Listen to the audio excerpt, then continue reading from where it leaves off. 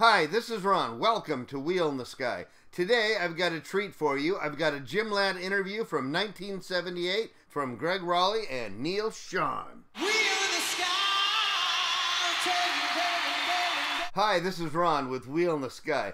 Today I've got the Jim Ladd interview with Gregg Rolie and Neal Schon from 1978. This was originally and intended for radio audiences only.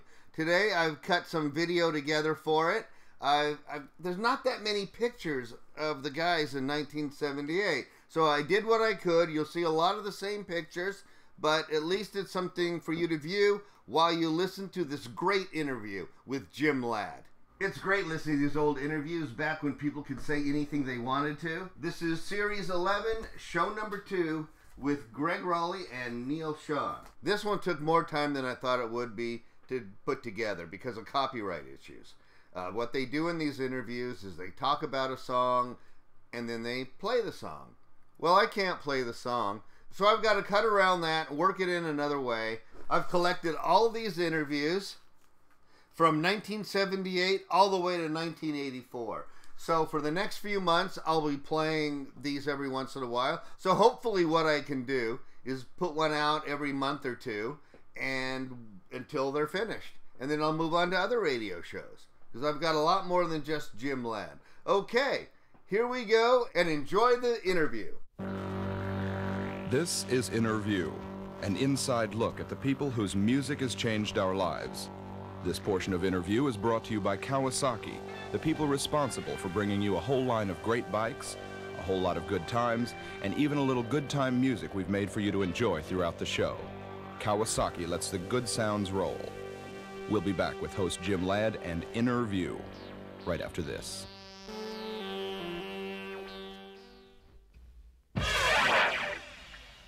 Good evening, everybody, and welcome to Innerview. I'm Jim Ladd, and tonight we're going to meet two members of Journey, Gregg Rolie and Neal Schon. Both were to come up to my house on a great Southern California day to spend an hour or two in conversation for this show. And well, it sounded easy enough to me. First thing I need you guys to do, just for the purposes of the tape, because we have it transcribed on the papers, just say your name so they can connect the name with the voice when they type this. Every time we go to speak? No. Just the first time. Does he have to be on? Just the first time. Did he go past the red line? I'm seeing him now. He's all around me now. God is a wild and crazy guy. Right. Neal, just... Oh, you want us to do that now? Check. Hey, this is Neal. Gregg Rolie. Neal Schon. Hey. Okay, now the transcriber will think we have 3 people here. Okay. Excellent. And Gregg Rolie. And Gregg Rolie. Let's not forget. Schon. There's 5 in the band, so we're covered. You want to go for middle names? No. Although during tonight's interview of Journey, I believe that you're going to find both Gregg Rolie and Neal Schon quite open and ready to talk, Gregg Rolie did, in all fairness, asked me before we turned the tape recorder on if I could please do this interview without asking him a lot of questions about his former band, which of course was Santana.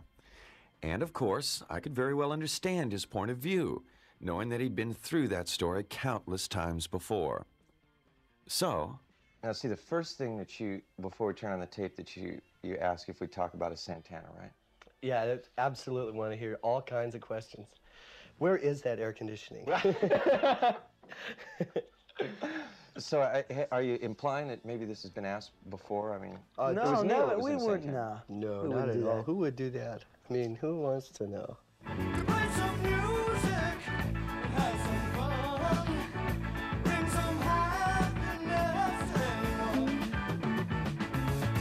Do you think music is in a pretty good space nowadays as compared to when you were playing with what's their name? Oh, Santana? I think it's getting back, man, to what it was. Yeah, I think you might be right. It feels kind of like it did. When we played in Amsterdam, the response is very much like Woodstock was. We want more. It was great. I mean, it was crazy. They were standing out there in the mud. It had rained the night before or something, and they were getting off to the music and the whole thing that was going on.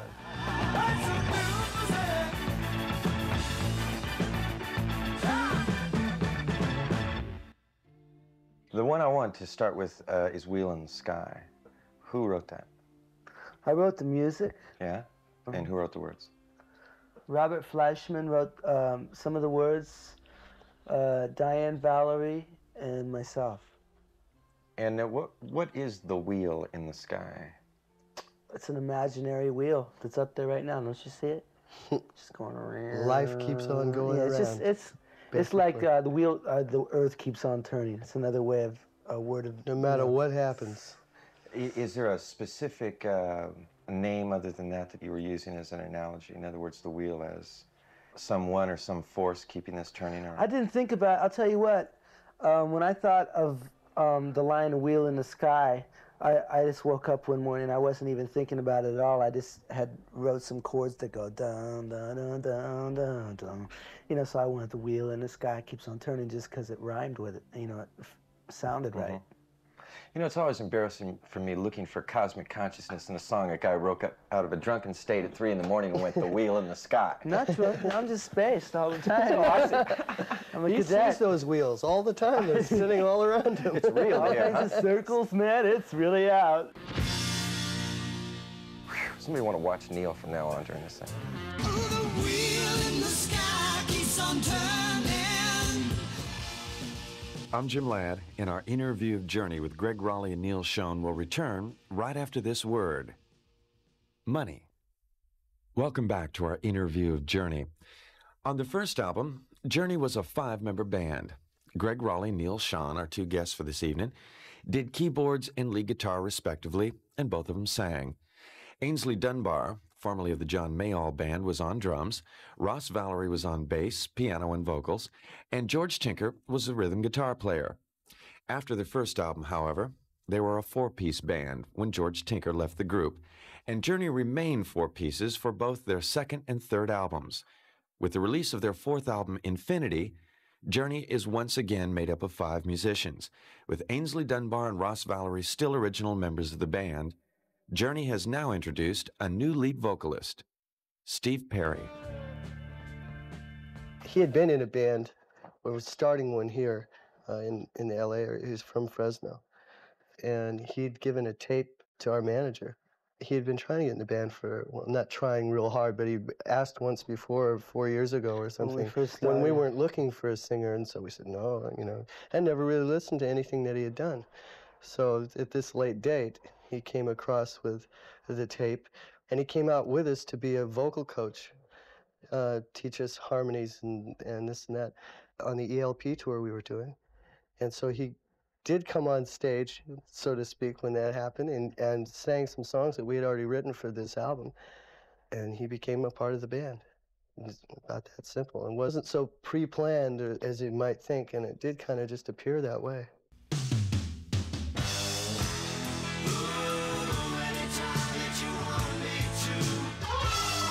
You guys have never been really light on vocals. I mean, you've always had really good vocals, but this guy does add a real nice quality to it. I mean, it fits in very good. You know, when you can just sing, it's terrific. When we're playing, We're always using vocals kind of like an instrument to fill up all the holes and try and spread everything out, rather than looking at as a lead vocal standpoint, you know. Because the album has become really vocal-oriented.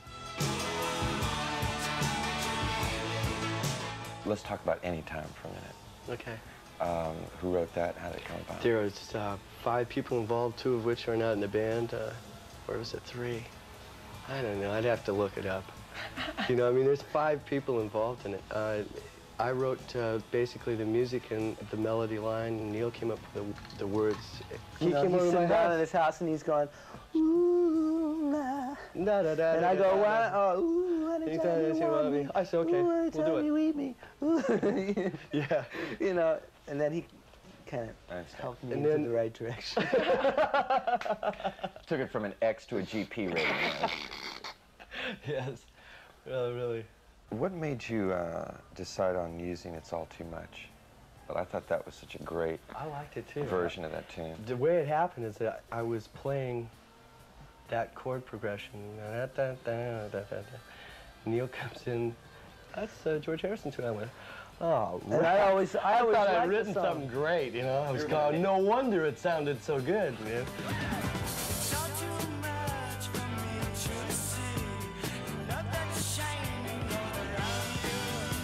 That song had always been one of my favorites because it wasn't out on the album until the Yellow Submarine was put out, so nobody realized it. But like I always heard that song as like the Who, though. I heard it more, you know, raw, or maybe like we did it a little bit.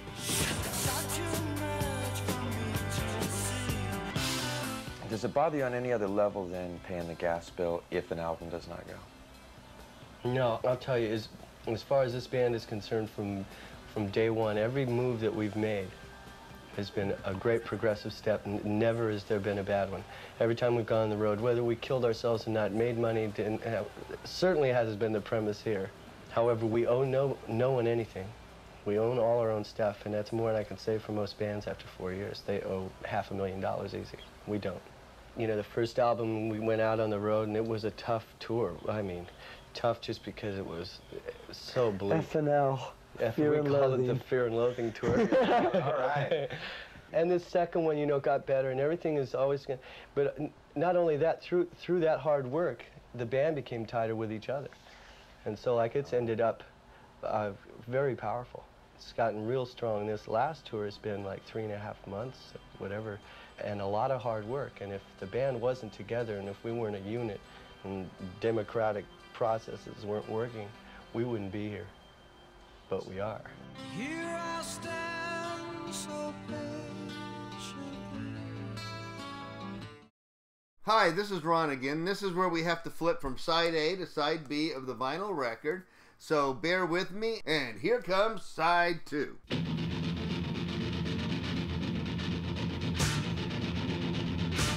So La Da Da is there, or La Da Day. Let's go to that one. That's about nuclear physics, right? A simple, quiet love song. That's one for Ted Nugent and everybody that likes his stuff.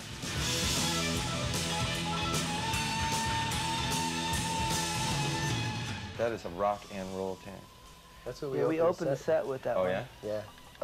Is it La Da Da or La Da Day? It's La Da Day, actually. Did you notice the, I mean, there's little marks that you're supposed to learn in second grade, man. Do you know that? Do you know that? I know, it's ridiculous. That's one of the reasons that they God. don't play the song on the radio. This radio disc jockey told me that the other night. He didn't know what the name of it was.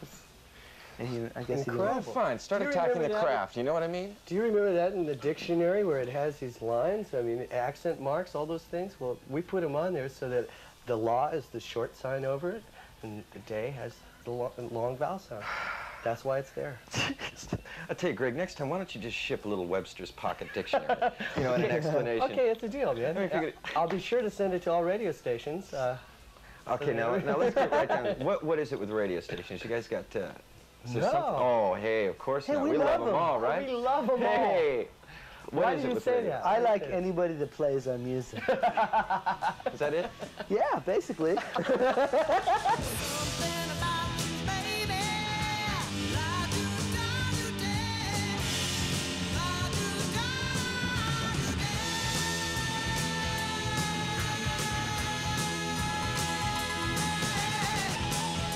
It's just, there's nothing really, there's no heavy lyrics behind it, I don't think. It's just something about you, baby, you know, you really wank me off, you know? Something like No, it's not really like that. I don't You're know, going to get though. at least 5 minutes that you can put in the air, man. It's all right, as long as it ain't television, they can't see what he did.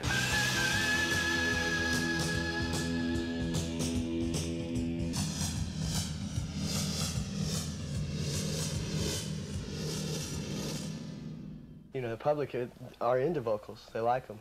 First instrument that was ever out, you know, and they want to hear them.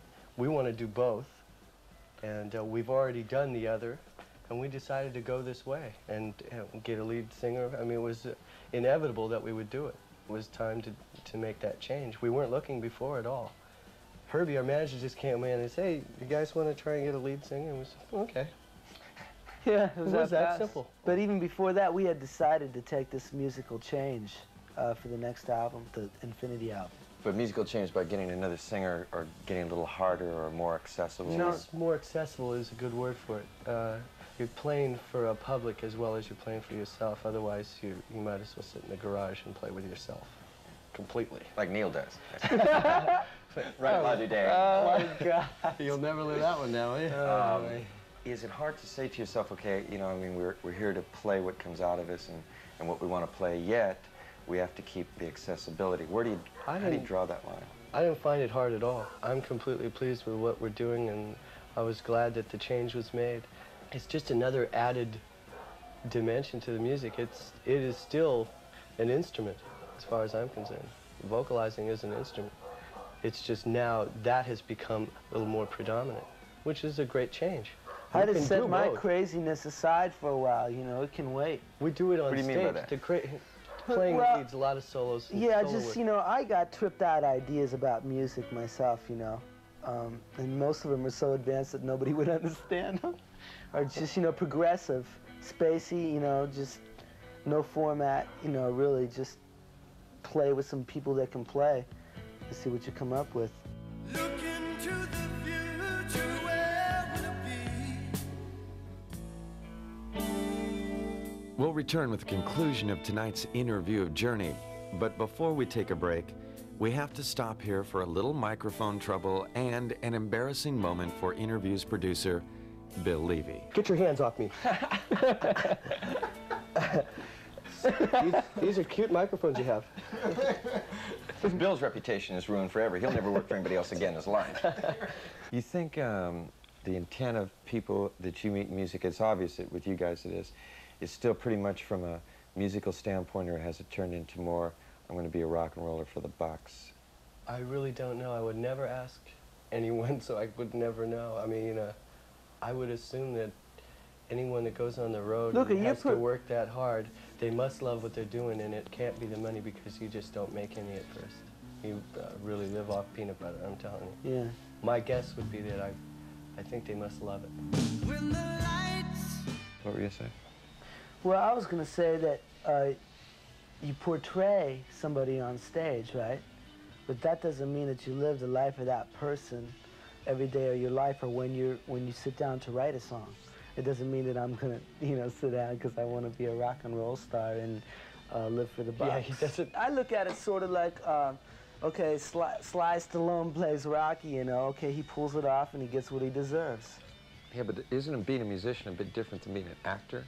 Yeah, I mean, totally different. but do you consider yourself someone who goes and creates a character on stage that's different than you are here?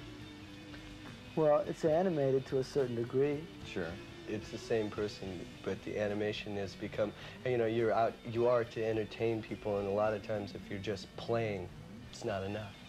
It's the difference between standing still all night and playing exactly the same thing, or still feeling the same thing, and throwing one arm up at one section just so the audience can go, I see, man, I hear it now, you know. It's like, it's to help them understand, really. It's not to be a phony. We have some effects, but it's not an effects band, I wouldn't say. Right.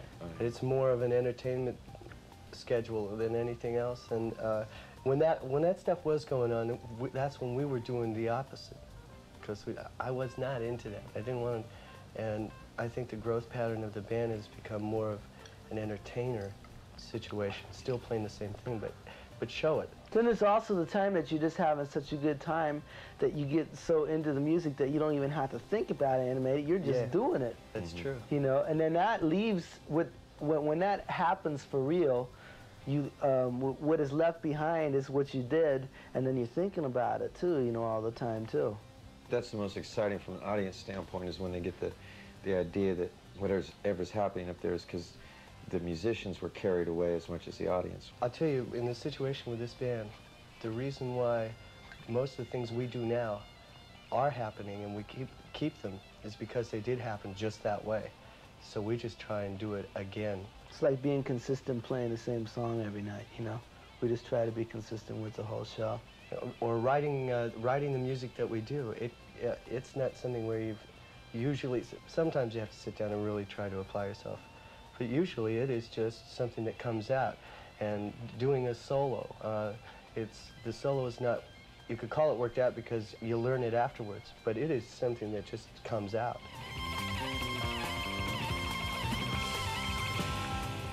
It's something that came out one night that you want to keep because somebody said, hey, that was great.